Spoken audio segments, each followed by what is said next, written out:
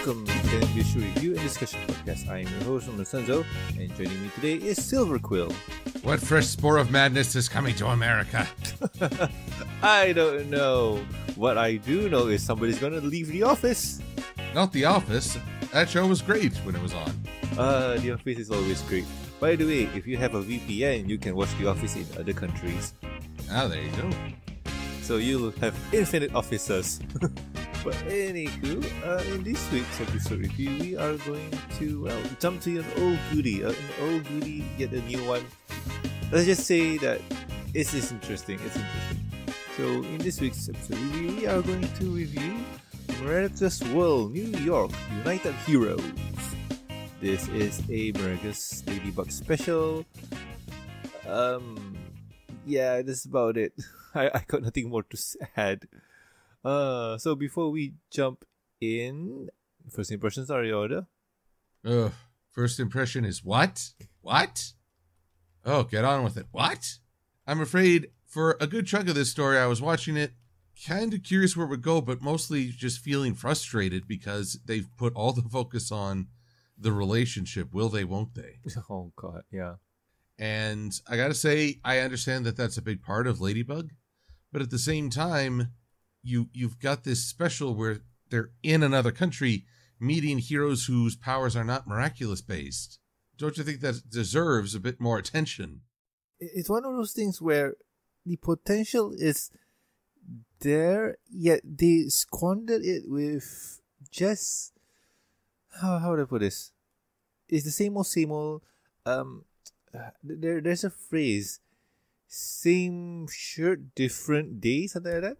Take away the R in shirt and you're there. Are you done with your opinion? Yes, my initial opinion. We'll get into the whole craziness. All right. So as for me, this one was interesting.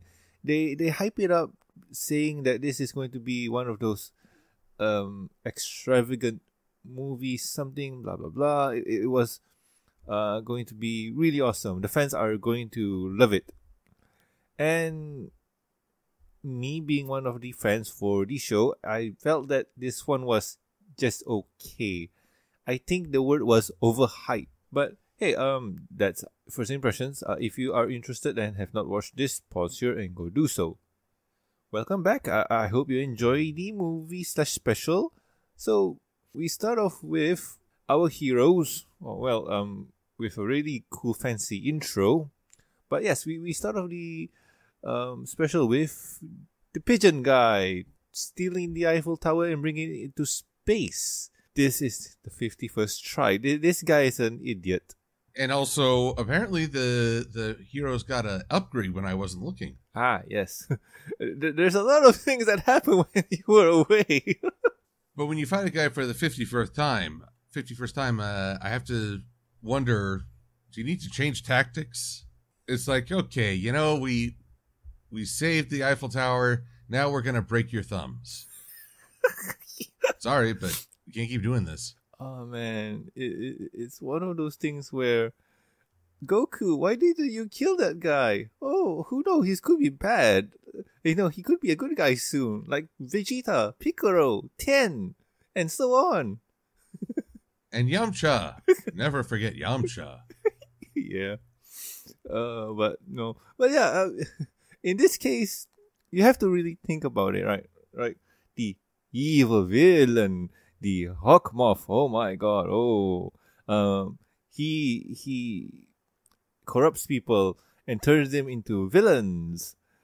Yet this is the 51st time he's doing this to this poor idiot, and I'm just thinking, why don't you give up on him? He's just dumb. It's like it's like the definition of insanity, where doing the same thing expecting a different result. Yeah. He's basically a loser. Yep. Oh God. But anywho, while this is happening, we see that Marinette's friend Alia is live streaming the whole thing and is updating her lady blog. Ooh, yay. So after the situation is done, when the Eiffel Tower is on the ground. Ladybug and Cat Noir defeated the bad guy. We see them in the Eiffel Tower, and Cat Noir trying to pull a smooth one over Ladybug and failing. And I'm gonna pause here because there's something interesting that happened here, and I want your opinion on this. So, Silver, what do you think?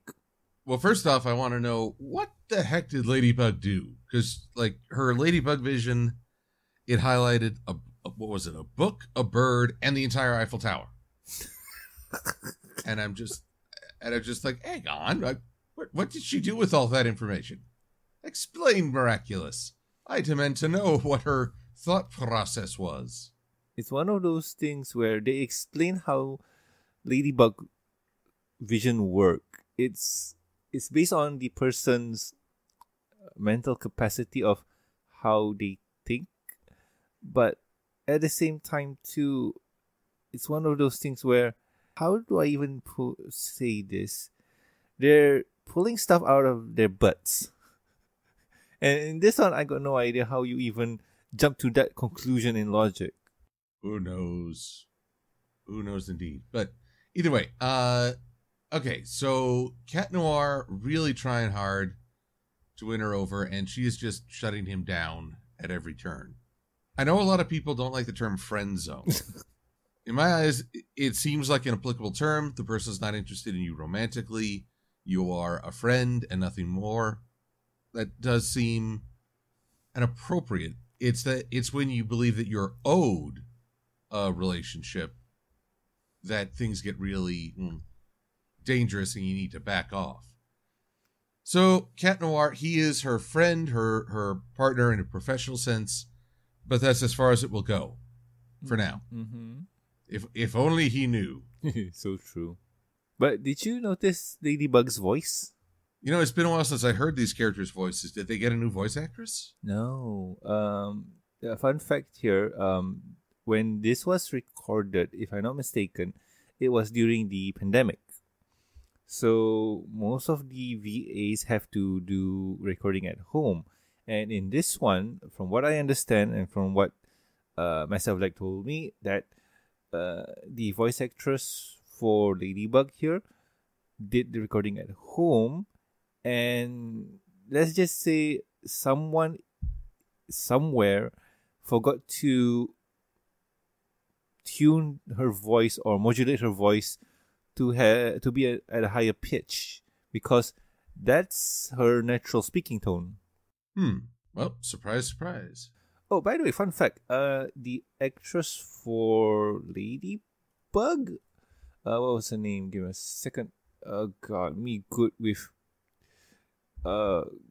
stuff name. Yes, me good. Where can I find Ladybug? Oh my goodness, this I hate when I have to do fact checks. God dang it. Yeah, here we go. Press buttons here. Come on, Wiki. I know you can. Okay. Christina V. Yeah, Christina V. She also voiced. Recently, she revoiced the voice of young Donald in DuckTales, the 2000 series. Ah. And was she also the voice of Huey, Dewey, and Louie in the original DuckTales? I know. Christina V is a newer VA. She's, according to her wiki bio, she's just 33. And yeah, she recently did the, DuckTales one. The one that recently came out, where they were reminiscing about some papyrus scroll, something like that. Ah, papyrus. Well, that's strange. I seem to recall a DuckTales where we heard young Donald and he sounded like the old school Huey, Dewey, and Louie, and I wasn't sure if they got the old voice actor to take over for that. If I remember right, they were two. The original voice, the first appearance of young Donald was the original, I think, and the newer one is Christina here. All right. But anywho, yeah, getting back on track to Ladybug. How to put it? Yeah. The voice is a bit different, but you'll get used to it. At first, you For somebody who has seen the show, they'll notice it. But you didn't notice it, Silver? Can't say I did. I was too busy wondering about that damn pigeon and the book and the Eiffel Tower. Oh. And okay, they've got wings now. They can fly. When did this happen? Okay. I don't remember the wing part, but I do remember other things. Like, if you notice, they ate some for Cat Noir it was cheese, for Ladybug it was macaroons, and those give them powers. Just imagine Mega Man. Yeah. Don't remember Mega Man eating cheese, although he did eat a lot of yellow pellets. I thought that was Pac-Man. He doesn't have the market cornered on consumables. So true. But getting back on track. After all this is done, and Ladybug friend-zoned Cat Noir, we see that Marinette here, we see that Marinette is going to school, and she's kind of quote-unquote over Adrian, because Adrian is the boy he likes, but doesn't seem to go anywhere with this. And yeah, so she goes to school, proclaiming that Adrian is my friend. She is a friend I really, really like, but we are just friends. Good friends. Good friends. It's a one-way relationship. I'm working on it. So we head to school, and God dang it, what the hell is this, Silver? The introduction, the video with the sock puppets. Oh boy, this was a really sore point for me. Please, okay. You're American. You're closer to this. For me, this was like, what the hell is this crap? Like, oh God, oh my God, that's just, oh God. You want to know what would be great? Like, if they dare to do what MLP did. What, the little cut up pointy things? Oh no! Remember the puppets? The one with Discord. Oh yes, where Discord was about to throw Tree Hugger into the vortex. Yeah, if they did something like that, that would be strange yet fascinating. But oh God, this was just, oh my God. So it was a sore point. Do explain, Silver. Oh, well, I'm afraid I have to get a little political, because here in America, we're coming off 4 years of where some of the worst people felt empowered, where they felt they could be as cruel and insulting and white supremacist, as they felt. Basically, they thought, well, Trump's in the White House, we're in charge. When this cartoon has this really oversimplified, President George Washington and forgive me, people of France, this young ruler who participated in the revolution, apparently. They believe that, freedom shouldn't have any borders, and they're hugging it out, and that's it. And I think, well, maybe without borders, but what about based on the color of your skin, huh? There's a sticky point in our history, isn't it? Yep. Just gonna gloss that over? Huh? Gonna ignore it? Yeah. Huh? Yeah. This maybe ties into the larger thing with Ladybug. I mean, when you look at Marinette's class, all these diverse individuals, even the way they're all sitting is uniquely character specific. And that's actually a positive. But I talked to my friends about this. You have all these kids from different walks of life, but how often does that really come up? I mean, Marinette's best friend, she's Indian ancestry, but as far as I know, born in France. In the show, have they ever addressed that? Have they ever talked about her own cultural heritage? You know, in all of my watch for Ladybug, I don't think they touch upon their race. If I'm wrong, please do correct me in the comments below. But as far as I can tell, it's just basically, hey, this is Alia. Alia is this character who runs a Ladybug blog and so on. Nothing to do with their race. And I'm of two minds on that. And this ties into the whole George Washington, oh, America is all about freedom thing. On the one hand, I feel like if you can interchange someone's race, ethnicity, very easily, then really it feels more like a token gesture rather than anything concrete. That's what I... At the same time, and this is what my friends pointed out while I was talking with them last night, here in America, we're pretty much the only country that seems to really get hung up on ethnic background. It's not, you're not just an American. Oh, you're Irish ancestry or British or French, Indian, Japanese. We are always looking outside our country's history to identify people.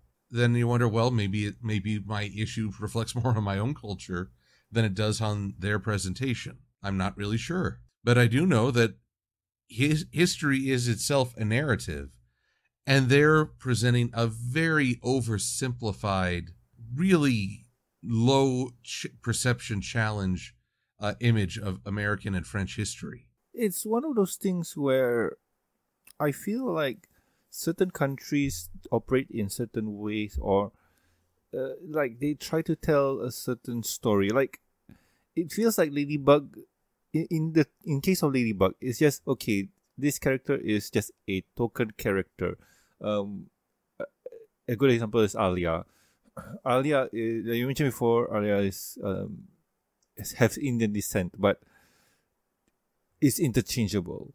But I do see other shows, probably Western shows, where certain characters of certain ethnicity do have their role, do play their part. But at the same time, too, I do feel like it's just a token gesture.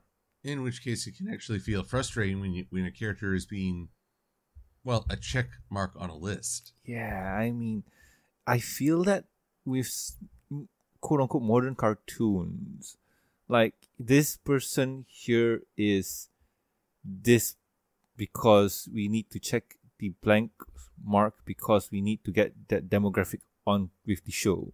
There's also the question, this is meant to air after the most recent season of Miraculous, yes? I think so, yeah. So, Chloe was a superheroine, but she got kicked out? Yeah, because she spilled the beans like Iron Man.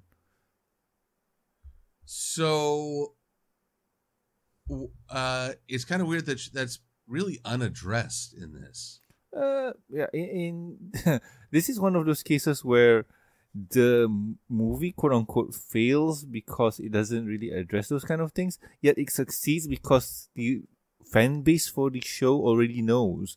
So it's one of those catch-22 things where why would you want to address the things that the fans already know? Yet, if we get audience like you, Silver, who just knows bits and pieces, they would want to know why is Chloe not part of the crew? What did she do? Kind of thing. And also with Alia, Neo, and so on. In my case, I'm just like, wouldn't that have some sort of emotional impact? Wouldn't she still be angry at taking her anger out on others? Just seems like Chloe is a very big non-event in this special, which, to be honest, I'm not terribly broken up over, as she's usually just unlikable. Yeah, but here's the thing, Silver. They do address some of her anger in the series, and she is kind of angry at the fact that Ladybug doesn't want to give her the Be Miraculous because she's really good at it, blah blah blah, and so on. But for this, they addressed everything there, and it's kind of a really nice revelation and a nice story. But I forgot which episode. If we really want to do it, we could have done the whole review on blah blah blah blah. So on. But anyway, let's continue on. So with the Freakishly Puppet Show done and they won, I'm gonna facepalm for a bit. If they won, what were the other entries? Non-existent. The history of France and America's relationship as expressed through soup. Or dry paint. So anywho, they won. And the whole class gets to go to New York. Yay, much fun. Chloe doesn't want to go because she's a snob. And Adrian wants to go, but his dad won't let him go. So before they could go, their teacher, Miss Bourgeois, was it? If I remember right. But anyway, she can't go because she's expecting. What? It's a miss? Mrs. So she's unmarried. I don't know. I don't know, Silver. She's one of those characters where I don't understand. Oh, I don't know what's going on with her. Oh man, but yeah, I'm just trying to find her if I can find. Oh man, yeah. She from what I understand is expecting a baby, and she can't go because, well, she's expecting, so she can't go. Oh god, I'm so confused. So confused. Let's see here. I don't think her name is Bourgeois because I'm looking at the Miraculous. Oh, sorry, that's Chloe something. Yeah, I think so. Oh my goodness. I'll just do a little search. Yeah, okay. While you do that, I'll continue on. Oh god. So, the teacher is expecting, so she can't go. So they sub in with the boring teacher. The boring teacher hears this and felt hurt. I feel like Kuma's coming. Yeah. So let's wait for that revelation to happen. Yeah. Teacher doing her job. Student hating on her. A bound of Kuma's going to come. Yeah. So anywho, when they talk about this, Adrian says that I can't go because my dad won't let me. And there's this other girl, I forgot her name, probably Snooty, says that, oh, I'm not going to New York too, so we both can hang out. Wouldn't that be great, Adrian? And Marinette hears this and says, no, I am going to force you to come to the States with us. I will go up to your dad and tell him 1-4. So she does, and she gives a speech to Adrian's dad, and somehow Adrian's dad says, yeah, Adrian can go. So yay, that's awesome. While Adrian's dad agrees to this, we see that he has alternative plans or alternative reasoning to allow Adrian to head to New York, because that would give him an opportunity to head to New York too. I don't know. Well, let's see. Yes, I'm going to skip a bit because stuff here is getting bored. So anywho, as Marinette goes back home, Tiki, her fairy friend, asks her, if you're going to New York, who's going to take care of Paris? And Marinette says, oh, no problem, I have a plan B. So she goes to meet up with Cat Noir and tells him that I'm going to be away for a bit and I need you to take care of Paris while I'm gone. If things are a bit too difficult for you, you can reach me with the bat signal. Yes. And with that, yay! Ladybug is scot-free. She can go to the States. Yay. So, the next day, Adrian's dad tells Adrian that, yo, you can go to New York. And Adrian at first didn't want to go because he already promised Ladybug that he'll protect Paris. But Adrian's little fairy friend, Plague, tells him that, yeah, you can go, no problem. I mean, if thing goes wrong, you can just teleport back home with your flight suit and whatnot, and things will be okay. So with that, they head to the airport and travel to New York. And I'm going to pause here. So, Silver, what do you think? One thing we glossed over, Adrian suddenly has like several girls pining for him. There's this redheaded girl who's something about charity work. Yeah, she's a poser. Okay, so I was wondering if with this school I can never tell if that's the truth or not.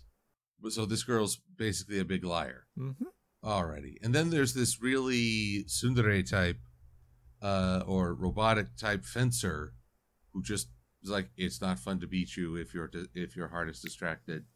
Yeah. Commencing empathy subroutines 171193. Yeah, that's good. Yeah, but Kagami, if I remember right, man, that storyline there, man, it goes some places, but it's one of those, how do I put this? You already can kind of tell that this show revolves around Marinette and Adrian's quote-unquote relationship, trying to get them together and whatnot. Will they or will they not kind of thing. And this is just one of those scripted things that, hey, this happens.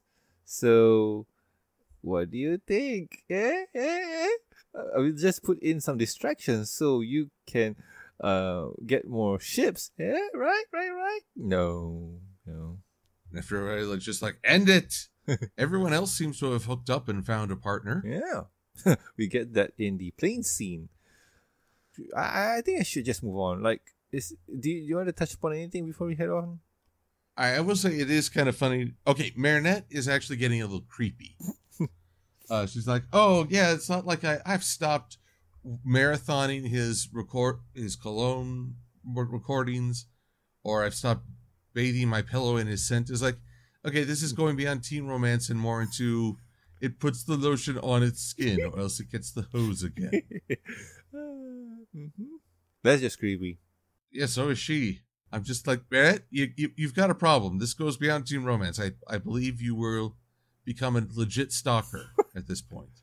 Yep. Oh man. There is so much to talk about with this one, but yeah, Marinette is just broken. But anywho, talking about broken, we head to New York. We're in the plane. That's what, 10-hour flight probably. So we get to see the reaction between Marinette and Adrian in the plane, in a big metal tube. Oh no, Marinette is so much trying not to hook up with Adrian because he's a friend, and friends don't do that. And I'm just gonna skip to the good parts because this is just slapstick. Like, it's not even good slapstick. It's like cringe, and it's not even the good kind of cringe. It does. After a while, you're just like, oh my god, I need to see a superhero fight. Yeah. Bring on the superhero fight. And we get a superhero fight. So we see that they arrive in the US airspace, and we see that there is a villain, Techno Pirate. It has to be cousin with Techno Viking. Is there a Techno Viking? Oh, you forgot the meme? I think I did. You should really check that meme out. It's really fun. It's a really old one too. Classic. Really classic. But anywho, Techno Pirate here tries to steal the turbine from a plane while it's in mid-air. What? This is just insane. So we see the American superhero. What's their name? Oh man, I am really out of this. What is their name, by the way? You remember, Silva? Well, let's see here. First, we get Uncanny Valley, which is a really weird name, but it's kind of fitting. And then, what was it? Sparrow and Nighthawk? Yep. No, I got their name here. All right. So let's see. We are introduced to Uncanny Valley. The Superman equivalent is Majestia. So Majestia here is literally the quote-unquote Superman archetype. And then Aeon here is, or Uncanny Valley here is the Vision. I think that's a proper phrase for her. Uh-huh. And I think this is the two that we see first, or is there more? Night Owl and Sparrow. Yeah. They show. Not aware of any others at the moment. But basically, okay, Marinette's friend who runs the blog, which he says, Techno Pirate, he's the technology thief who steals technology. I'm sorry, were we in an episode of Speed Racer and I didn't realize? Exposition. See, we have in MLP there's the Exposition Express, and in Ladybug there's the Exposition Airlines. Well, but this is an explanation girl. It's like it's her prime service. She just explains all this. Don't superhero explain me. Thank you very much. It's more the redundancy of her statement. Wow, you're saying a pirate steals things? Gosh, I would never have known a pirate steals things. Thank you for explaining this to me. What is wrong with you? Yeah, but I don't know, it's dumb.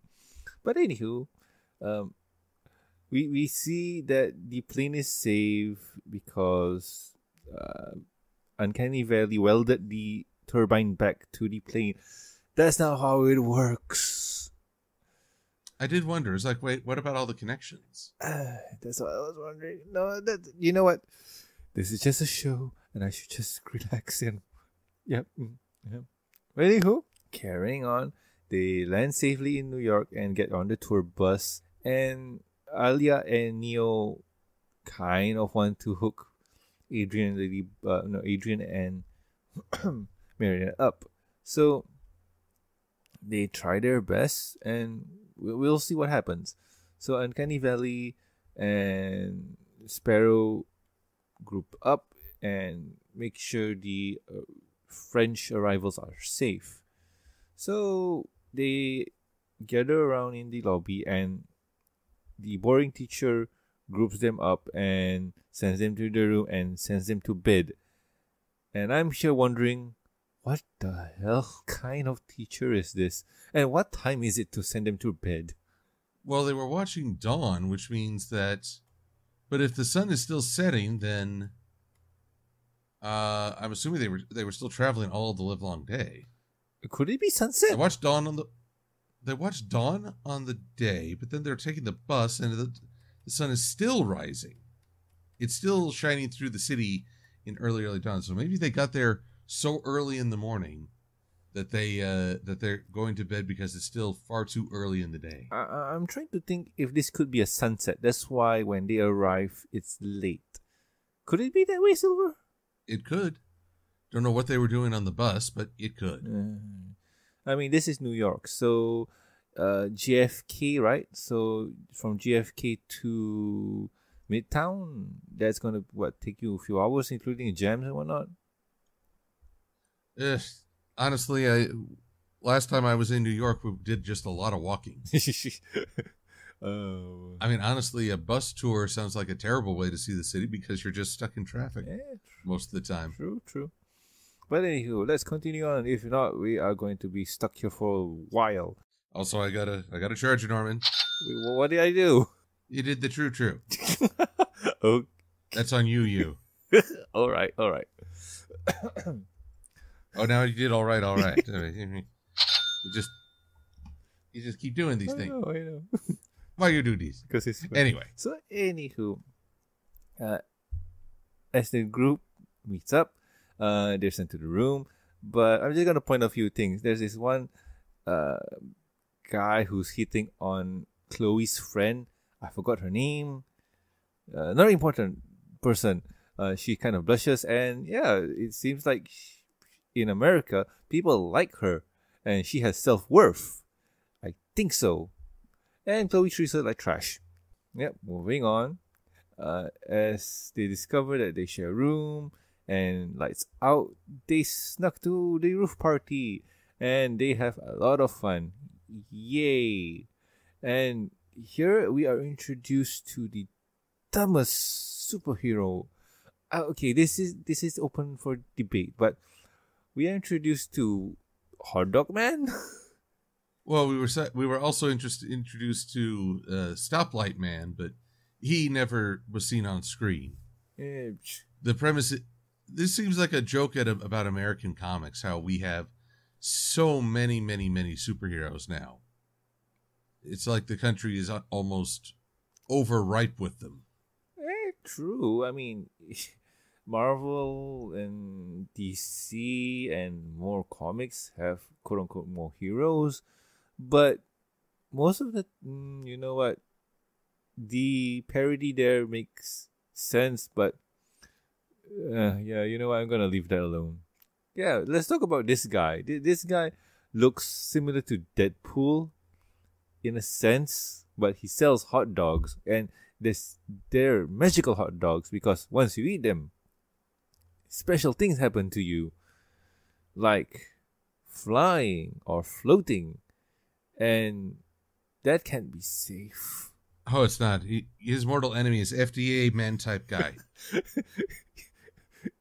You mean FDA? Yeah, FDA. If the FDA and also PETA's there too. All that stuff. So also the what? Health inspector guy. Oh, that's a health inspector type person. They went PC. Yep. So, as they float up in the air, which is Adrian and Marinette, they do a slow dance because, yeah, why not? I mean, they're not going to plummet to their doom. It's all good. While other people's skin glows, you're like, is this normal? Yeah, I mean, this Mr. FDA guy have fun. But anywho, the next day we take a tour to the museum. I got no idea what museum is this, but I think it's a national landmark, eh, Silver? Let's see here. I don't think it's the Smithsonian. No, I don't think so. But they go to a museum, and over there, they take a tour of the exhibition, which is going to be the French-American friendship thingy. Oh, also, we are introduced to Mr. Dorman. And yeah, it seems that in the Americas, nobody has a secret identity. I think they're all registered. That can be good. Oh, great. Tony Stark won the Civil War. But anywho, I'm gonna pause here for a bit. So, Silver, what do you think? Okay, when the young man goes to fetch Chloe's toady and welcome her, he looks so creepy staring at her while halfway through her window. Yep. And I think it's because I took a close look. His eyes, they don't have that little light spot. I thought, oh, is he a disguised villain? Is he the next threat? Maybe he'll be the next to be akumatized? Nope, nothing comes of this. There's so much being set up, so much that could happen in this, and it's not happening because we keep coming back to will they, won't they, will they, won't they. Yeah. And I'm going to say, while I understand, again, it is a dynamic of this show. I can respect that, if not always celebrate it. Now it's actually taking time away from other plot points. Rather, in my eyes, important plot points. So, not okay. Not okay. I'm like, get on with it. Get on with it. Yes, get on with it. Yeah, I do agree with you on that one, man. Because the whole thing between them, like, okay, they want to hook up, but both Marinette is trying to move away and move on. Yet Adrian is a dumb block of meat. I won't say that. That's just too mean. He's just oblivious to the fact that Marinette likes him. Yeah, that's much better. He's got several girls crushing on him. Mm-hmm. And yeah, he seems totally oblivious. But anywho, anything more to add, Silver? Well, let's see here. I mean, demonic hot dogs making you glow or breathe rainbows. Let's see here. Nope, not a whole lot else to talk about. Although, isn't it just... Okay, I forget if we've checked in with Hawkmoth. Beware the evil Hawkmoth. Once again, but his working theory is that the American Revolution and the French support of that was all the result of a miraculous. Isn't that taking a bit of a dump on an actual historical figure? Oh, yeah, no, there was nothing really about them. It's just that they had a magical charm. You, it's this is one of those things where how do I even approach this? Because to me, it's kind of interesting that hey, said history is because of this item. Yay, that's very interesting and fun theory crafting. Oh, yay! But in terms of a historical standpoint, it's very insulting, and I'm in. It's hard for me to explain and talk about because it's not my country that's affected. So I can't really get. I'm not biased, and how do I put this? I don't have a stake in it. So that's my view on the matter. What about you, Silver? I mean, this is hitting close to home. Well, okay. Washington, I've learned that he didn't even want to be president. There's something. But I have less trouble with that. I'm actually thinking more of is this a diss against the French historical figure, as well, he was the one who supposedly had the miraculous. It's all just, wow, this is an interesting take, but I wonder if the French feel anything about this. And I also shouldn't be like, oh, I'll be offended for you. Yeah, no, we've got enough of that. Thank you very much. I don't know. I mean, it's an interesting plot line in universe, but outside of that, I don't know. Then again, I am coming off X-Men Days of Future Past. Oh, JFK was a mutant. That's why he was shot. Really? Wow. Really? Wow. Yeah. Didn't you learn that in history? There's a weird moment where history becomes secondary to entertainment. I don't know. I think it's that line that they cross where is this okay? Is this not okay? Is this line okay to cross? Yes, no. I mean, oh, we have not yet hit that line. Oh, I'm going to have words. But at the same time, too, Silver. This is for political or historical figure.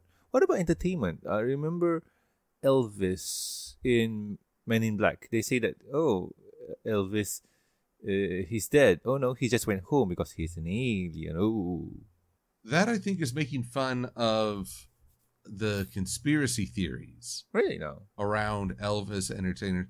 A lot of people believe Elvis didn't die; that he faked and that he's still out there, or that there's more to Elvis than meets the eye.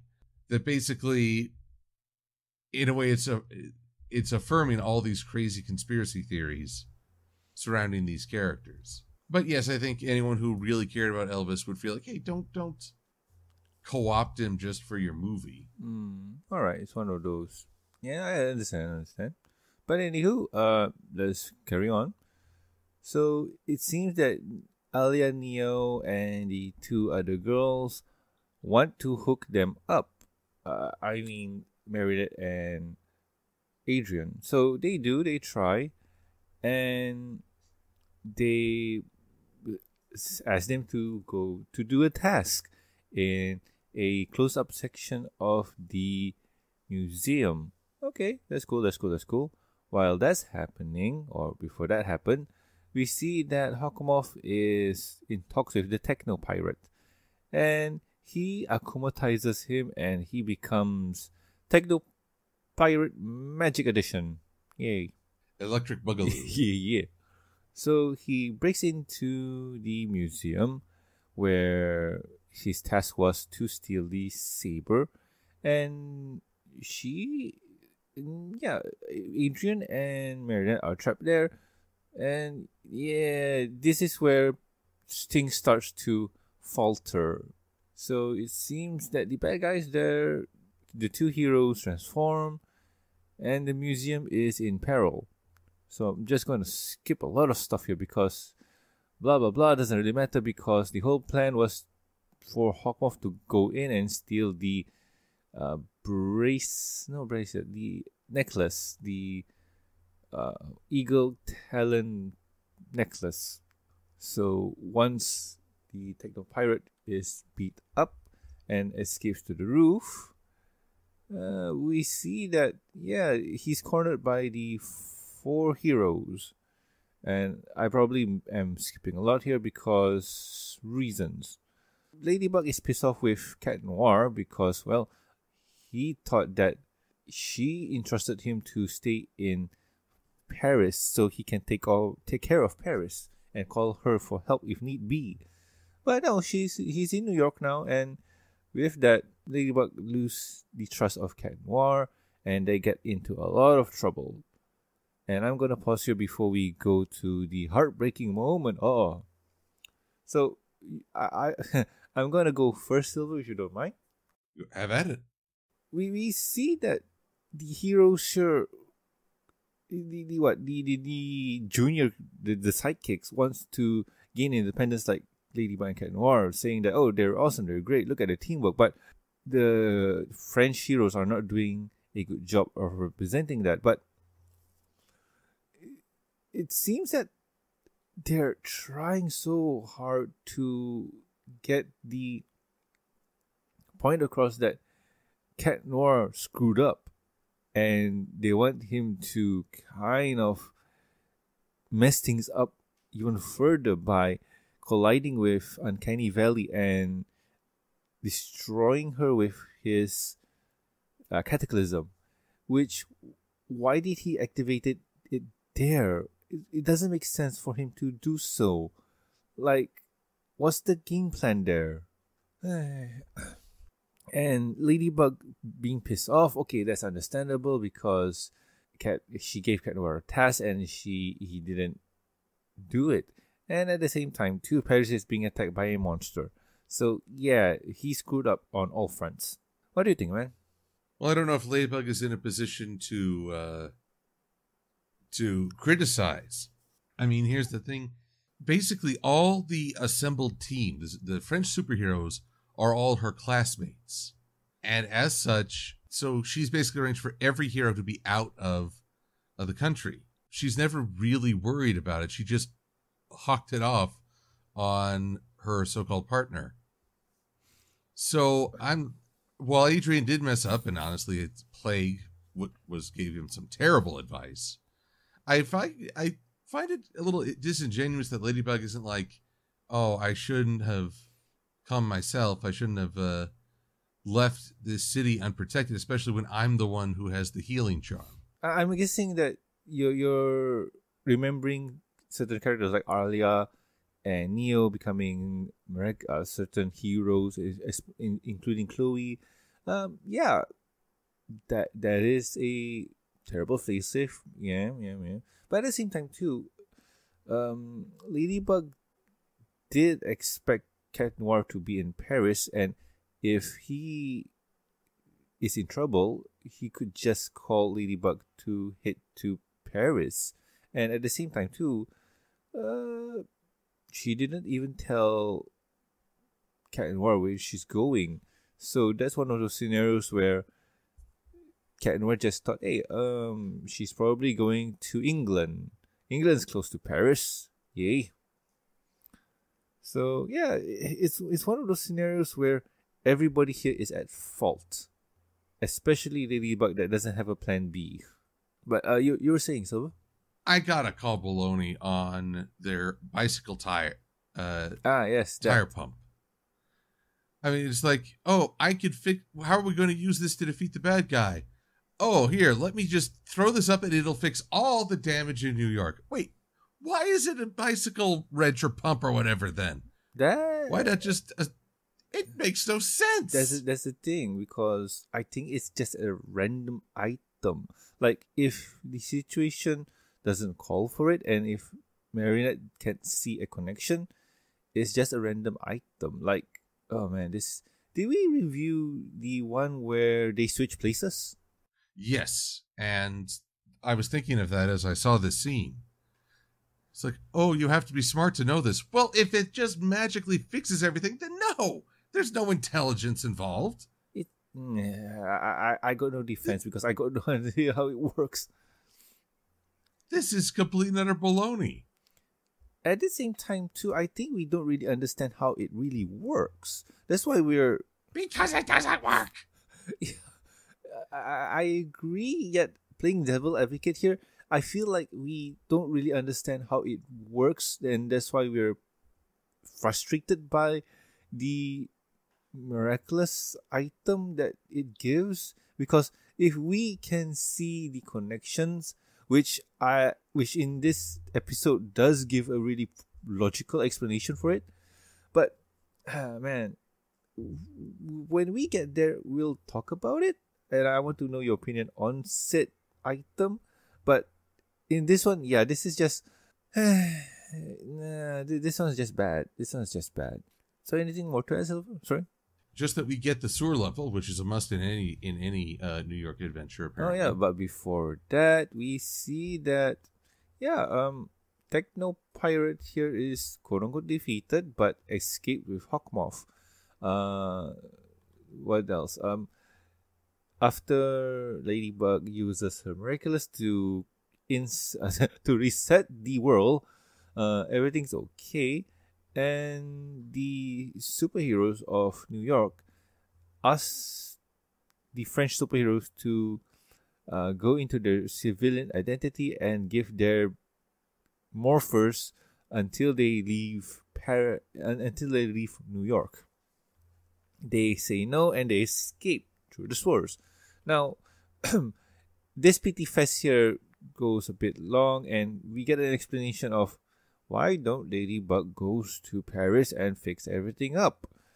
I don't know, because in order to do that, she needs to activate the miraculous Ladybug thingy to get a specific item for the certain situation.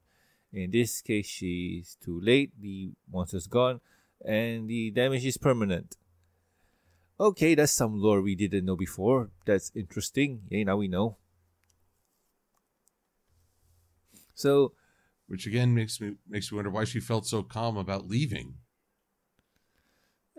Because she expected Cat Noir to be there, and if anything goes wrong, he'll call her to come to Paris to mitigate things.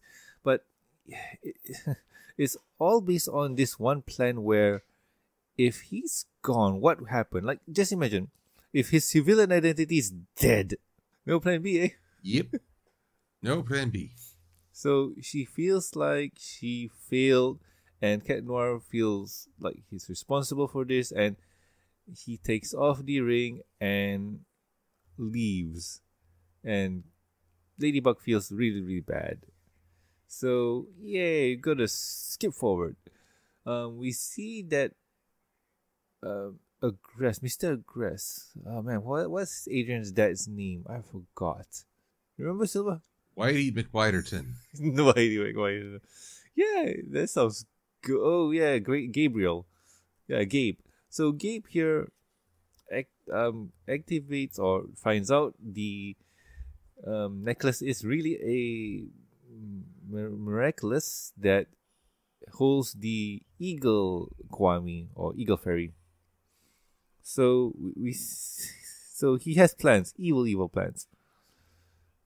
So we see that the parents of the two younglings are, remember when I mentioned before that, let's insert trope characters here because they are, what's the word? Not key figures, but just coin something. What were you use, Silva? Diversity check marks? Yeah, that, and also something else. Yeah. But yay, we got a lesbian couple. Yay. I don't know how to feel about this. Like, what do you think, Silver, about this one? I got no problem with the lesbian couple. I mean, geez, people ship Batman and Superman. True. Because they're always arguing with each other. So, no, I don't have a problem with them being a lesbian couple. I do have a problem, however, with the fact that they're just, I'm like, who are these people? Oh, okay. She's talking like they're superheroes. She must be Night Owl. Mm-hmm. Yeah. And that must be Supergirl. Oh, Though, given the width of her shoulders, that must be one hell of a lot of padding in her suit. Or an armor. But here's the thing. I feel like this is just a trope insert here because, what's popular? Lesbian mom couple thingy. Yeah, that's the in thing now. Look at Steven Universe. Steven Universe is popular because of that. Why not insert that there now? That'll sure get the demographic on with us. Get jiggy with it. Nah. Phenomena. It feels like it's disingenuous. You know what I mean?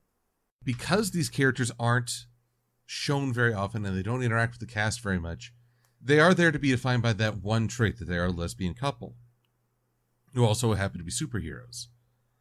And that's it. And there's not a lot of time to appreciate them just as characters or to have them interact with our heroes beyond that one conflict. Here's the thing. We're about to enter a phase where they really talk about what it means to be a hero. And honestly, I feel like this could have been a central premise of the entire story. Cat Noir and Ladybug don't get a lot of mentorship. It would be something to see them interact with more mature, more established heroes and to realize their strengths and faults as a result. But they don't because we spent so much time on the will they won't they subplot. And I totally agree on that one, man. Like the whole setup for the movie here is how to put it. Okay, remember let's go for Pokemon 2, Pokemon Mewtwo, the first movie. What was it? Pokemon Mewtwo Strikes Back. Okay, what was the whole underlying plot for that movie was? Mewtwo's really, really goth and wants to battle. That and also equality and stuff. Like, I'm a clone and clones are better than the original. Let's prove it this way. But no, the power of friendship and stuff. That there was the underlying message that was told. Like, we see that, the trainers and the Pokemons are bonded by friendship. I could be talking out of my butt here, but that's what I think. So, in this one here, the whole setup was, will Marinette and Adrian hook up? The underlying story here, will Adrian and Marinette hook up? There's no other subplot story and whatnot.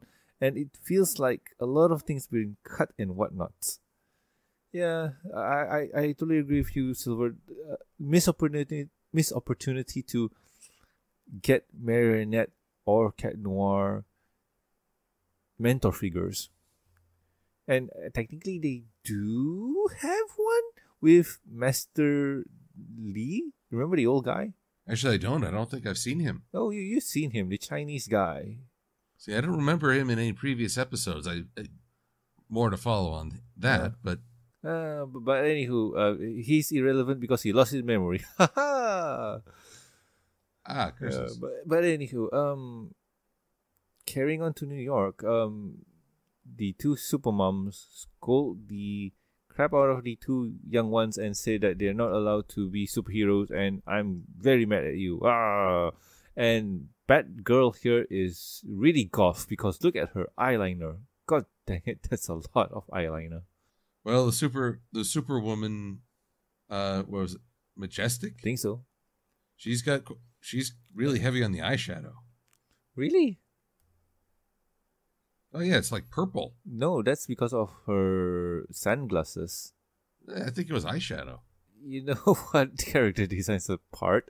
They get chewed off and then they go to a press conference. Yes, and all the superheroes are there telling the villains that telling the people of the United States that they are in safe hands because we will try and catch Technopirate and we will do our jobs.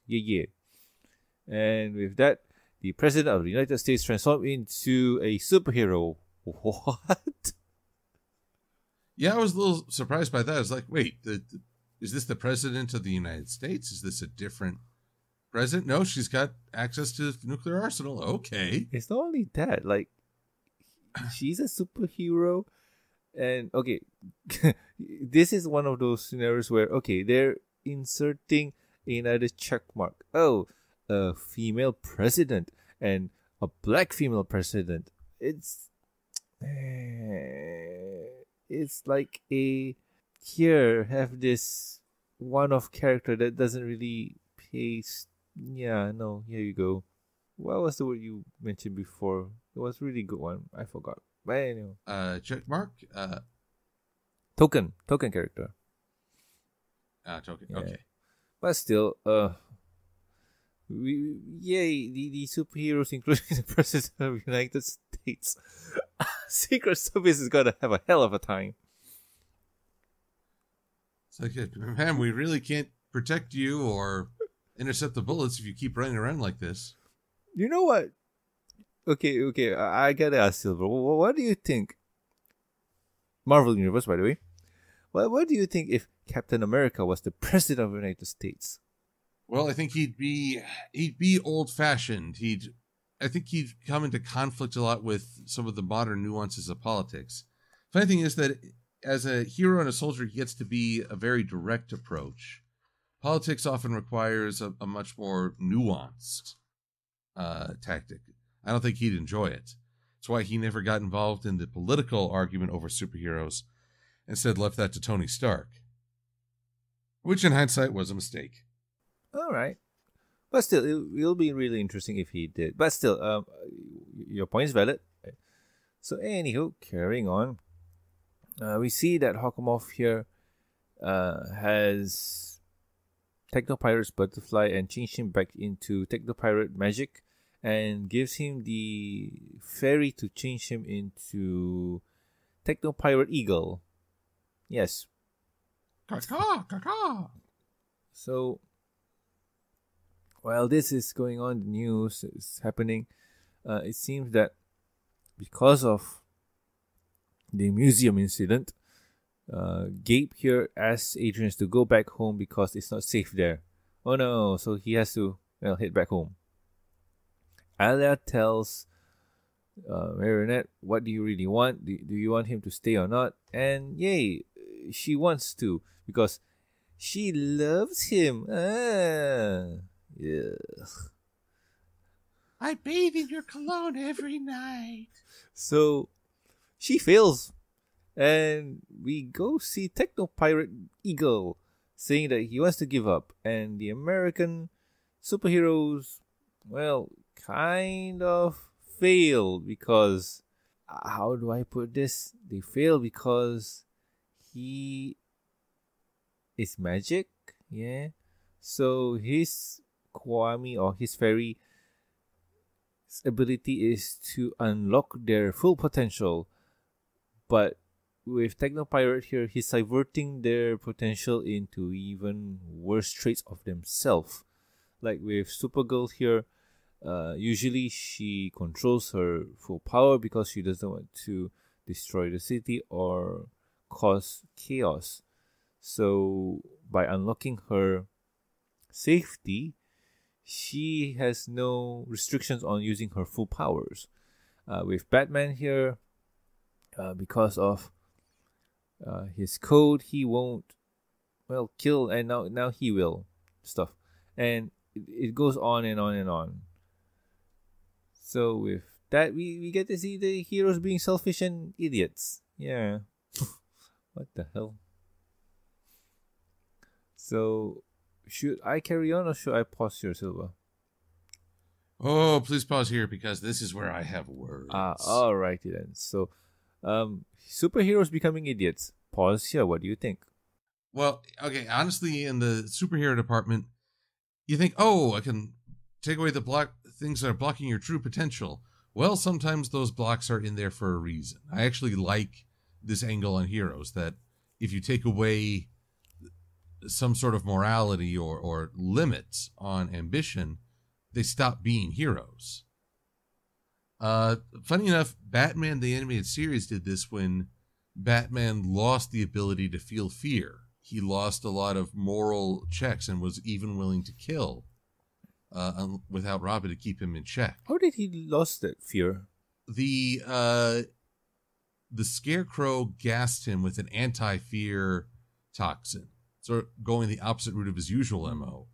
He wanted to prove how much we rely on fear as a natural check on impulse and, our more selfish aspects. Oh, that's a really good episode. It is, and it's from it's from when Batman was redesigned to match the Superman the animated series. That one, yeah, the strange one that I thought was really strange. Okay. So it may not get as much respect because of that. But here's the thing. When Majestic is testing out all her powers, and she throws several buildings in New York, and it hits me that I'm going to be talking about a tragedy from almost 20 years ago now. But I can't let this go. I remember where I was the day of 9/11. I remember what I was going to do that day. I remember turning on my computer to check the news, and then calling my roommates into the TV to show what had happened. And because I couldn't believe it myself, the fact that Miraculous would make this joke is so tone deaf. And honestly, again, I find myself questioning where I stand on things. 20 years ago, for some people, that tragedy is a history point and nothing more.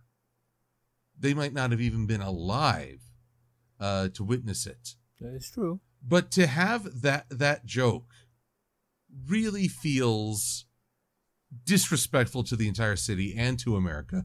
I can't believe they did that. I can't believe no one raised a red flag. But at the same time, too, Silver, just to counter your argument here, comic books, superhero movies and whatnot do the same, especially DC superheroes. Like, they destroy a city block. They fight and clash into buildings, destroying buildings.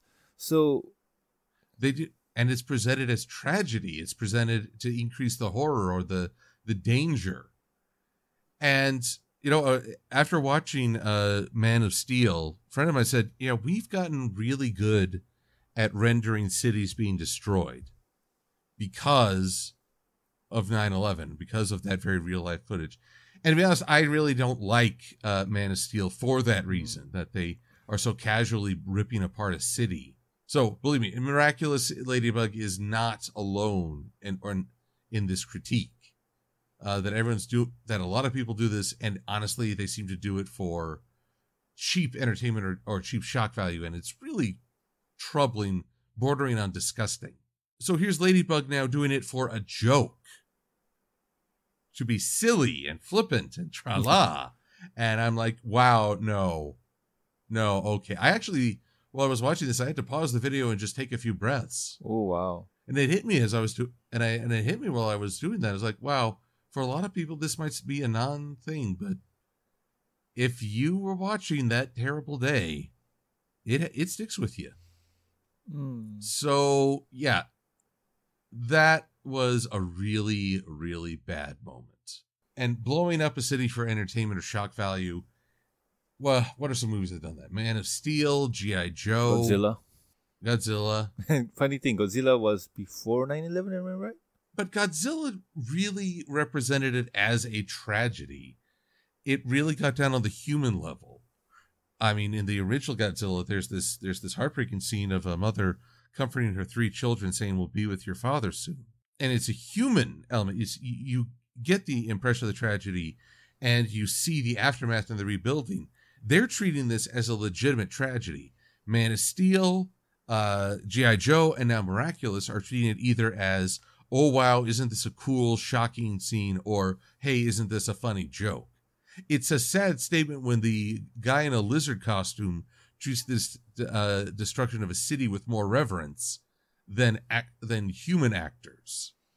I guess what you're saying here is just the tone of the scenario. I mean, with Avengers did it too, the first Avengers. And yeah, I'm guessing it's the tone, the reasoning, and so on. Funny enough, Avengers seem to actually have less destruction to the city. If I'm not mistaken, usually Marvel movies, they try to minimize the damage as much as possible. Which is kind of weird. you think they'd go for a spectacle as they are. Well, maybe it's because they too understand there's a certain reverence to it. New York gets attacked. Okay, it's a major population center. It makes sense that unfortunately that puts a bullseye on it in a sense. But they don't casually destroy the city. Yeah, I mean, you see heroes don't go out of their way to fly into buildings. But they're perfectly happy to punch the villains through it. Both DC and Majestic here. Were you gonna fix all those holes in the building? I mean, that's the thing. That's why I said that DC hero movies and DC comics usually level a city without any without any hesitation, while Marvel tries to at least control their mayhem. I mean, we played the Sony PlayStation 4 Spider-Man, right? And over there was a sky crane, just a crane on a building that got dislodged and almost fell to the ground. But hey, our friendly neighborhood Spider-Man saved the day. And that there was kind of tragical if it hit the ground. Which is why Spider-Man caught it with a heck of a lot of webbing. Spoilers. I mean, come on, that's obvious. But yeah, I do see your point here, Silver. And yeah, I mean, it's one of those scenarios where it's based on where you're from, what's your views on said matter, and so on. I mean, the tragedy was a tragic moment in human history. And I remember the day that I was witness to said tragedy. I was at home. Grandpa called us to check the news. We did, and he told us that hey, the first there was a plane crash, and it crashed into the Twin Towers. And then while that was going on CNN, the second plane crash. Oh, that was really tragical. I mean, it's one of those things that you can't really get out of your mind. If I'm not mistaken, it happened on a Wednesday. Oh, sorry, Tuesday probably for you guys. Yes, I think it was a Tuesday. So yeah, certain scenarios, certain things I remember because hey, we were eating stuff at a night market and so on. I mean, yeah, it's tragical. It's etched into your mind that you can't really forget. Like minute details of that day kind of burn into your memory and stuff. Well, I should also point out the term is tragic. I get why you say tragical, but that it's tragic. Sorry. Tragic, all right. But anyway, I have really gotten on my soapbox with this, but I guess it's also a bit awkward as they're talking about French-American friendship. And just like, what you just did was not very friendly.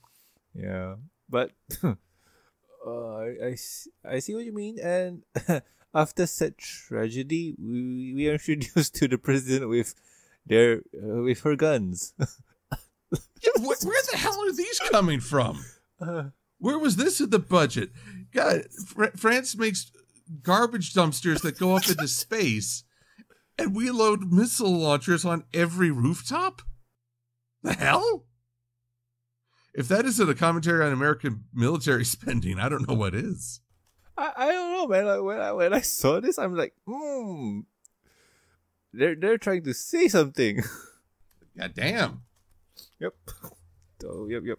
But still, oh man, it's one of those things where this is very interesting. Or just funny.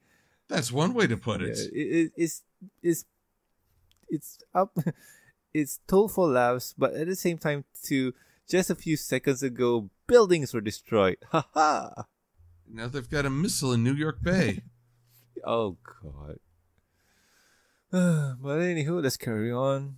Oh boys. So we see the heroes doing what their hearts desires, robbing places, slacking off, and so on. So the younger superheroes decide that since the adults are dumb, let's help the city and stuff. Okay, let's do this. So Uncanny Valley says, okay, I know who the whatchamacallit, French heroes are. I'll go get them and we can save the day. So you try and survive, okay?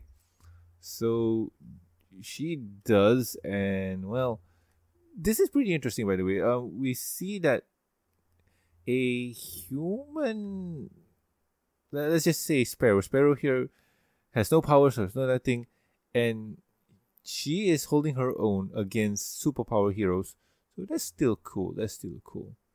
So Uncanny Valley meets up with Ladybug and gets her to, well, suit up and save the day.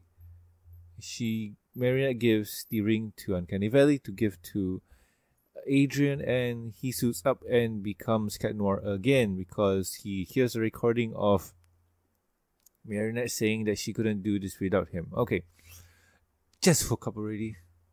Actually, I've got to say, Uncanny Valley is quickly becoming personal invasion, home surveillance. No one can keep a secret identity from me. Wow, really? Oh, you recorded someone without their permission. Wow, you are just everything the CIA is accused of, aren't you? Silver. CIA, FBI. Apple, Facebook. I mean, it's like, oh, but it's all to protect our freedom. Yeah, I am getting really political. This cartoon is bringing out just the vitriol in me at this point. Just a few weeks away, man. Just a few weeks away. Okay, so in the next scene, Sparrow's going to die because missiles. Why not, right? And Ladybug saves a Sparrow from missiles in the back alley, and Cat Noir's there. So they two hug it out and pound it. Oh boy, that's still awkward. I know. So anyway, Hawkmoth says, if you don't give me your miracles, I'm going to shoot this missile into the moon or Paris, and it'll start a war. It's all on you. I gotta ask, is this really going to be on them if they couldn't fix this? What do you think, Silver? It might have been on them if he hadn't broadcast that message to every monitor and television in the city where he says, hey, I'm Hawkmoth and I'm the one who's going to do this. I know, right? Okay, I will never underestimate people's ability to spin an event and make it someone else's fault. But shouldn't he be public enemy number one for launching that missile? I know, right? It's like blaming G.I. Joe for Cobra's evil doings. That's just dumb. Yeah, so I mean, you still don't want a missile to get launched or someone to react in without knowing the full situation. True, but still, just dumb. Yep, I totally agree on that one. But anywho, talking about that, should I pause here or carry on? Because there's an interesting scene coming up. You know what? I'm going to carry on. So, with the group huddled up, trying to find a plan, Marinette activates her ladybug powers to discover, hey, I got a keychain. What does this do? Well, I got no idea. Okay, let's try and find a plan. So, this is the part where I mentioned that, this is logical. I like this plan, and it works really well. It works all together. That's awesome. What do you think about this one, Silver? Like, does it make sense for you? Well, let's see here. A keychain. Yeah, in this case, because they established elements beforehand during the tour, I have no idea if any of this is true. I mean, I don't even know the internal structure of the Statue of Liberty, having never ascended it. But at least they established this idea beforehand, so at least there's a Chekhov's gun. Think about how many Chekhov's guns have failed to go off this time. Oh, there's a lot. I mean, that teacher, remember? Like I set her up, that didn't go nowhere. That went nowhere. The boy who's interested in Chloe's assistant went nowhere. The idea of meeting American superheroes went nowhere. There's so many ideas that just die in the void in this bird. Okay, so here I am still getting all Yeah. cheesed. But still, I do like the setup here because Marinette gets a keychain. What's the keychain for? Okay, robot, you can you give me a blueprint structure of the the Statue of Liberty? Oh, okay, it has a pathway to go. Okay. Oh wait, didn't the teacher Mr. Doorman? Okay, let's use his greed for stuff. Okay, they use it and it's really interesting. So, yay, this is smart. This is a smart plan. The audience at home gets what Marinette is trying to do. Awesome. This is the first time I think that we get in on the plan. Yay. So, with that, we head to the Eiffel Tower where missiles are being shot at our heroes. Oh, cool. It's all part of our defense budget, apparently. Boys. But anywho, it seems that Marinette on a ladybug and Cat Noir goes to the top of the Eiffel Tower to get the necklace out of Techno Pirate. And now he's just normal Techno Pirate. And he's just like, "Yarr, what be happening?" Yeah. But anywho, I gotta compliment him on his devotion to character. I mean, he's a techno pirate. He went the full National Talk Like a Pirate Day. Yeah. But besides that, Ladybug gives Sparrow the necklace, and now Sparrow is Eagle now. So yay, she transforms, and we got. There's one. Remember when I mentioned certain characters, certain ethnicity in the show just being trope and whatnot, just to be a token character? Yeah. So we have a quote-unquote Native American girl getting the Eagle Miraculous. Yep. It's like the Black Ranger from the original Mighty Morphin. It's a totally coincidence, right? Well, according to interviews with the guys who first made Power Rangers, they were so unconscious about it that, yeah, when someone pointed it out, it's like, oh God, what have we done? Oh, I also heard that the in the pilot when the original Red Ranger was Native American. Well, in fact, Tommy, who would become a Red Ranger, they really tried to overemphasize his Native American heritage. Really? Is he okay? In the show? Just for a little bit. In the show, right? Just for a little bit. Okay. Yes. But in real life, he's. I don't know about. In real life, I have no idea. All right. I saw that and I was just like, wow, guys. Well, it's kind of funny. If someone's like, oh my God, I didn't even realize. I can understand an unconscious decision. I mean, sorry. Hell, you know what? After all my ranting, if the Miraculous Ladybug producer said, oh God, we didn't even think about that, we're so sorry, I'd let it go at that point. If it were just, oh wow, I had a moment of blind spot in a hectic production, you know what? Okay. I can appreciate that happens. Though, given what when Master Live clued us into a thread where he was talking about the Miraculous Swap episode, I don't know if that they'd ever really apologize. I don't know, man. It feels like he won't. It's his artistic vision and whatnot. So let's just accept and move on. Giving her this costume, this outfit, this powers, and this one, I got mad before because I lived through 9/11. I have some firsthand experience. I would need someone who was of an American tribe, Arapaho, Apache, someone. I need their feedback. Are they really okay with this? You know what? Representation. Oh, that's what I'm looking for. I don't know. It's one of those things where they're getting represented in a way, and it's not malicious, so probably it's good, it's okay, and it's just a few seconds, so it doesn't really hurt that much. Yeah, feels kind of nothing. So who knows? Feels like you're taking a gamble at the very least. Hey, at least representation in a this cartoon is always good. You know what? Let's move on. So yay, she is now Eagle. So she resets all the heroes back to normal, and the hero saved the day. But Hawkmoth tells Technopirate to launch the missile, and he does. And this scene here is amazing. I love this scene. I love this shot. Where Majestic's like, was I just moving the moon? Oh, hi, Missile. And it's like, oh, hello, Missile.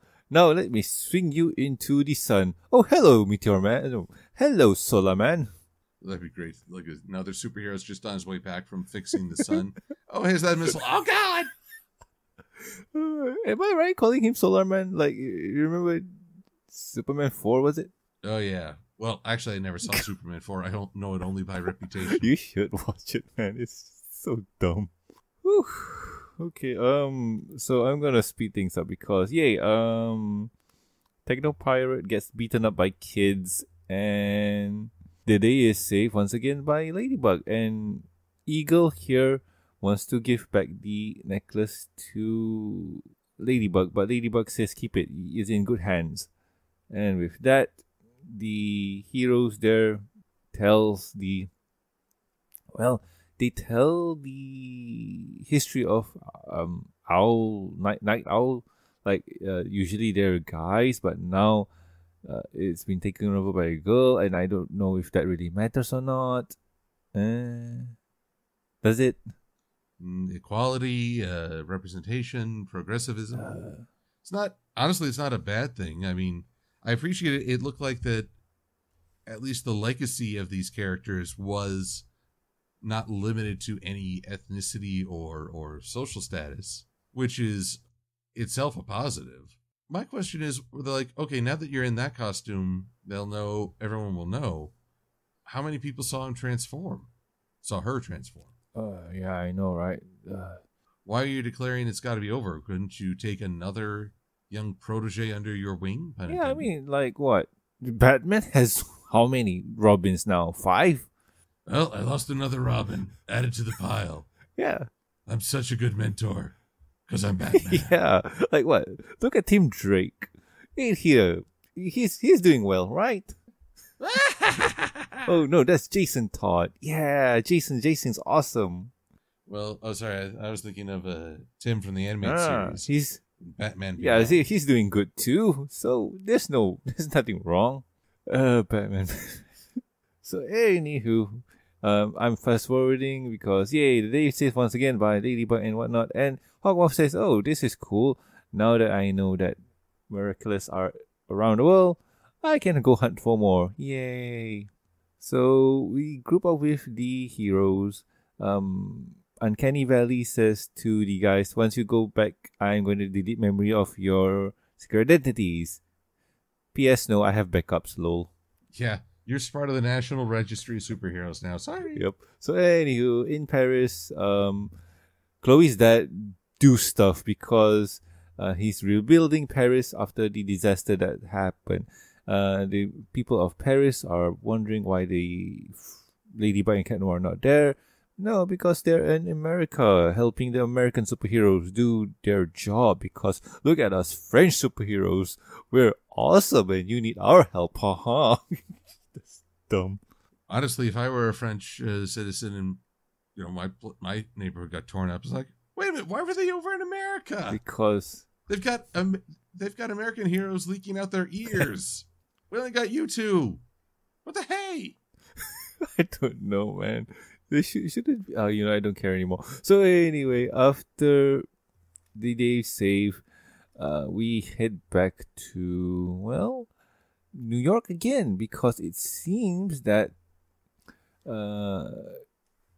there is a creepy old man trying to steal the Eagle Miraculous from Eagle, and she goes up to him and says, "Nah, man. Like, shouldn't we build our own American branch of the Miraculous?" And the creepy old guy smiles in a creepy way. I'm scared, Silver. I need an adult. Isn't that Master What's-His-Face? Oh no, he's... I'm trying to figure out, is he Native American? Is he Incan? The other guy is Asian and short. Well, I'm afraid you're asking the wrong guy. I don't know all these Let me folks. try and find Master Fu. Yes, remember Master Fu Silver? No, I've never seen Master Oh, Fu. you've seen him around. Let me see. Yeah, I'm just gonna post it in the Discord. There you go. Oh, the guy with the Hawaiian Yeah, shirt. him. So yeah, The Turtle Miraculous? he had the Turtle Miraculous before. Huh. Well, I gotta be honest, I don't remember seeing him in an episode. Maybe we didn't cover. You know, I don't care. So anyway, with that, episode ends. Yay! Special's over. And with that, Silver, let's go to final thoughts. So what do you think, man? What do you think of this special? For the first half, I was just getting bored with the whole will they, won't they romantic subplot. Then there's the idea of the superhero, French and American superheroes meeting and exchanging ideas. That intrigued me. But then they started trying to be silly, and in doing so, they actually hit below the belt, in my eyes. Really tone deaf.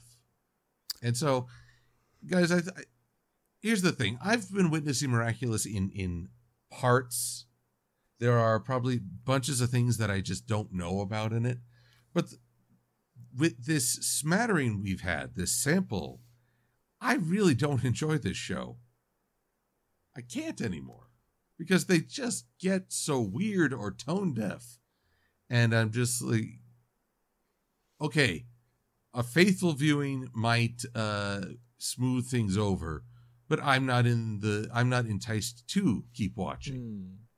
I feel like it's kind of my fault that this happens because I feel like most of the time I'm aiming for ridiculous and zany episodes where I try to get a rise out of you. Well, you've succeeded. But You're sick. You're sick. But at the same time too, the more I think about it, is there any normal episodes that kind of go with the flow? I mean, there's one I can think of right now, and that's the Chloe subplot. But that's what, almost 3 episodes or maybe 5 episodes in total just to get the storyline. And meanwhile, I've also just got to rail on Torterra for not being here. It's like, I had to suffer through this, you had to suffer through it too. Oh, he watched it, I guess. I hope he watched it. We can ask him. Torterra, you're driving me crazy. We can ask him later. But anything else, man? What can I say? I mean, there is humor to it, especially the idea that American superheroes are so abundant they can cover the mundane. Yeah. But so I'm not going to say that every joke fell flat for me. If you enjoy Ladybug, more power to you. I'm not trying to dissuade you from being a fan. But I guess there's a way to introduce someone to a show. And depending on how well that goes, they'll open themselves to seeing more or close themselves off. Mm-hmm. From the moment Tiki flew on screen in the moment, I was just like, what the hell is that thing? Oh my God, what? Why is this kid dressed in leather? Oh, don't press yourself up against the glass. Oh, God, yeah. I've had a wild ride with Miraculous. It's an interesting one. It's an interesting one. Ugh. So, and this has made me realize just how tired I am of people trying to destroy a city for shock or drama. And yet I appreciate Marvel for actually being surprisingly conservative, even in the midst of an alien invasion. They're trying. They are. So, you done, Silva? Oh, I'm done. All right. I'm done with this Miraculous Ladybug. I tell you what. All right. So anyway, as for me, this episode or this special it's interesting. I find it, how do I put this? It answers a lot of questions for people who watch this series, yet it also raises a lot of questions at the same time. Because, well, oh God. One of the few things that happened when you were not paying attention to it is that Master Fu, he lost his memory and forgot who is everyone and gave the responsibility of guardian to Ladybug. So the responsibility of a guardian is to keep tabs on where the hell is your Miraculous are, and also finding proper wielders of the miraculous items. So, have you noticed anything out of the ordinary or something strange about this? Everything about this is strange in my eyes. Okay, I'll just point you in the direction. Marinette needs to know who is who with their miraculous. And it's interesting that Marinette doesn't know who Cat Noir is. Well, at this point, honestly, I'm surprised neither of them said, "Hey, wait, you were in New York. My class was in New York. Wait, you're here in New York, even though you said you wouldn't be in New York. You'd be staying. And Adrian thought he'd be staying. Oh my God, really? No, man. Could it be? No, man. Like, the most obvious one was the Christmas special. Remember that one? Where she's standing next to a cutout of herself. If that doesn't tip him off, nothing will. But no, the special was interesting, but it's marred with a lot of meddling. If I remember right, the director, Thomas something, wanted this to be a full-fledged movie, an hour and 30 minutes and whatnot, but it got turned into a TV special instead. So that's why we get to see threads that kind of develop at the very beginning but dropped off later on because lack of time, budget and whatnot. And it feels like this special had potential, but it was wasted on one joke. So yeah, it's done, I guess. But it's done. Finito. Would we review this in the future? Probably. Maybe. I can't promise because we'll see. I mean, it'll have to be a really good one for us to really go into it again. Would you agree, Silver? Yes. But as for now, what are we going to do next week, man? Well, I think we need a healthy dose of pony again. So we're going to take a look at IDW's Friendship is Magic issue 83 with Sherlock Twilight. That will be fun. I can't wait. So, if you guys at home have any questions, concerns, or suggestions for the show, you can contact us at emission@gmail.com. You can also reach us on the Twitters. The show's Twitter account is at MBS Show, and my personal Twitter account is at Roman Sanzo. Silver, where can the good people find you? Oh, find me lots of places. On both Twitter and DeviantArt, just find me under MLP-Silver-Quill. You can support my videos and comics through Patreon or Ko-fi, both under Silver Quill. A search on YouTube for Silver Quill and After the Fact shall turn me up. Ooh, that sounds interesting. And on Wednesdays, I post comic reviews on Equestria Daily. Awesome, guys. Go check his work out because it's always fun to read. And Silver posts updates on things that you wouldn't know, especially the comic panel, the 4-comma style comics where you announce new episodes, something like that. Yeah. My Pinkie Pie says good night. I forgot the proper phrasing, but yes, Pinkie Pie says good night. Those are in the window to what is coming up next for the pony thing. Like, what's this week again, Silver? I didn't get a chance to read.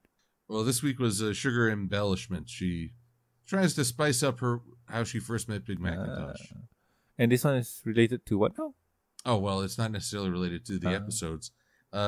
Apparently, Discovery Family is marathoning Pony Life. So there's like 4 episodes, which granted only amounts to about, what, an hour?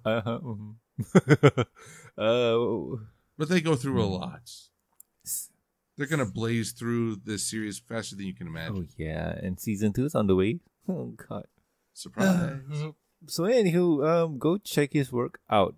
Follow YouTube, Facebook. No, you don't have a Facebook. YouTube, DeviantArt, and also Patreon and Ko-fi. Yeah, go follow him there, guys. So anyway, also please subscribe and rate us on iTunes, YouTube. Don't forget to press the bell icon to stay up to date. And also Stitch Radio, and also like our Facebook page. You can also catch us on ponylive.com. Links are in the show notes.